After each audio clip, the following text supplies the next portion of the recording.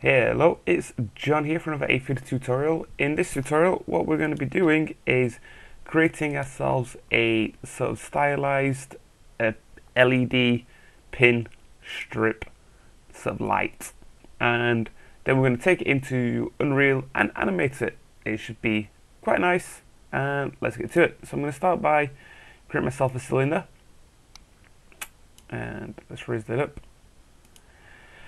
And on the height, let's go to, let's say 4, pull this one out, fade into that one. You know, it could probably go 3. Let's go 3 on the height as well. Cool, so I'm just going to try and keep this sort of like as low poly as I can, since it's going for a game. Alright, let's throw an edit poly on this. Oops. Wait for the drop down before I press E. Cool, and let's create our shape. Ultimately, I want to grab both of these and I'm just going to scale them out a little bit.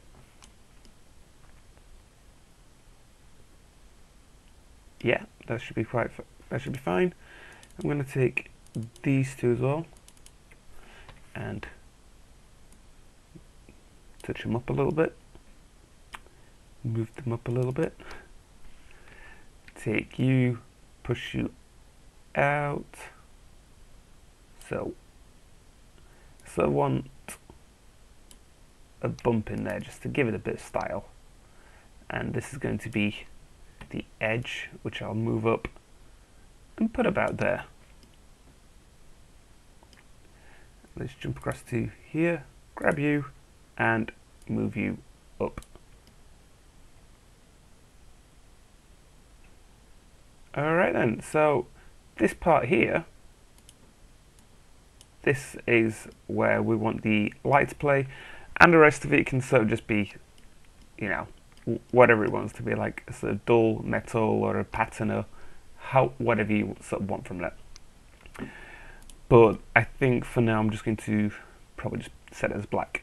Cool. Alright, next step. Let's quickly arrange our UVs on this. Oopsie daisy. Select you first and unwrap. Cool. Open our UV editor, and all I'm going to do is just flatten it, and default should be fine. Cool. Alright, let's find which part's our top part. So it's that part there. So what we want to do real quick is just get all of you, scale you all down a lot, loosely I should do, and just tuck you away over here.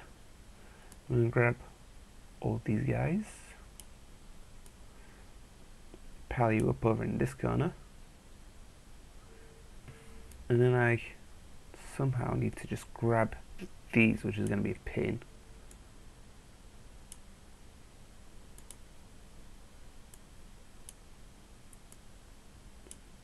Cool.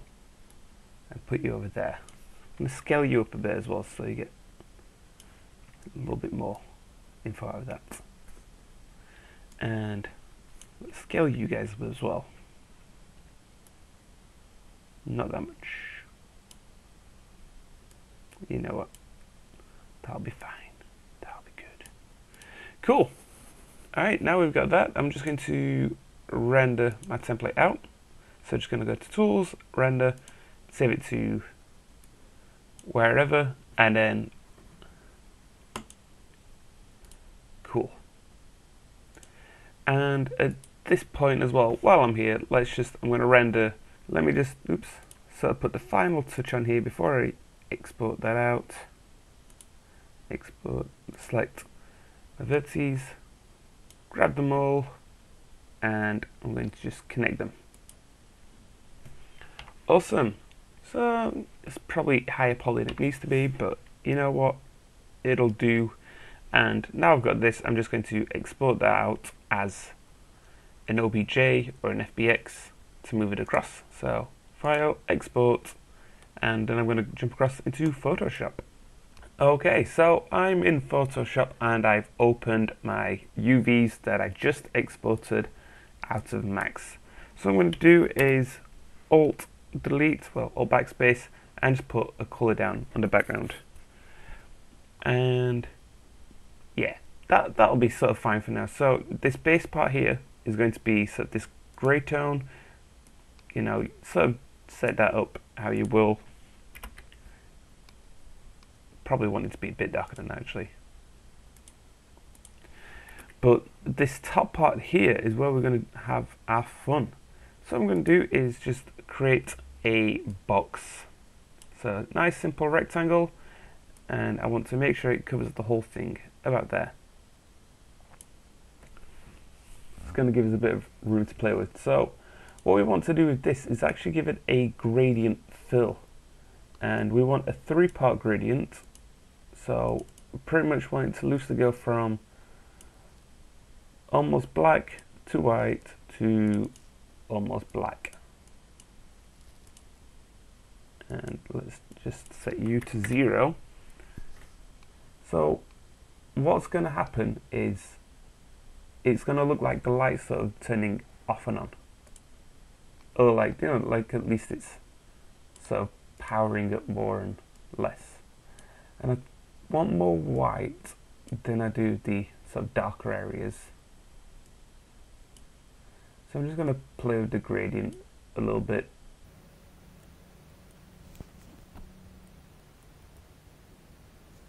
Cool, that should be quite nice. And like I say, all we're going to do with this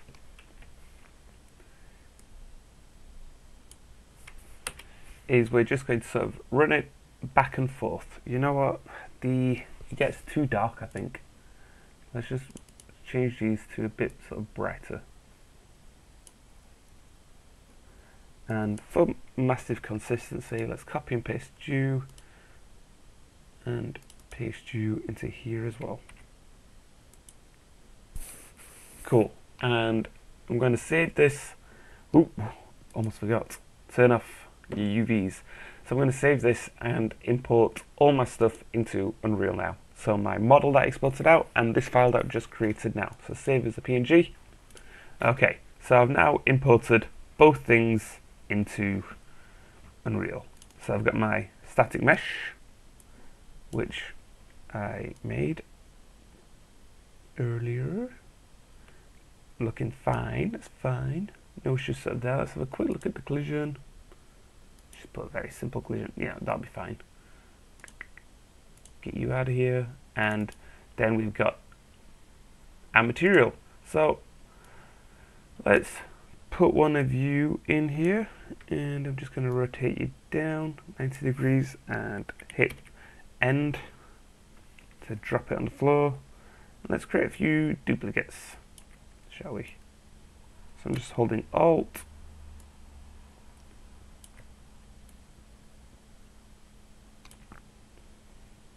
Awesome. What we need to do now is right click this and create our material. And yeah, LED UVs map is fine. So inside our material editor, this is where we're going to have our fun with it. So I'm going to hold 3 and choose my color. Let's go for green. I'm going to have a green LED, and I want to multiply them by each other. And then I want to multiply that by just another number to make it more emissive. So let's go 12 and put you into emissive, deattach you, and then the final point is to create a panner, and we just want to move this gradient back and forth. So let's just say 1, just to sort of see how that looks. And then once that's saved, ooh, you know what? We are going to have to jump back into Photoshop and set this much darker. Much darker. Let's just set you to black for now. And then I'm just going to save it and re-import it. And let me re-input you, just because otherwise we're getting too much on that. Okay, that's better. So now what we can do is, I'm just going to put you there for now, get our object, and let's tell it that the material is going to be LED UVs matte. And hit save. Close you. And now if I simulate, so I've got the whole colours going on. There we go, we've got our material moving. Looks alright. I want to tweak it, and this is sort of the nice part about having Photoshop open right there with you. Because you know what? The grey should be a bit darker. And let's do the same on this side. And I think there's just too much white for so too long.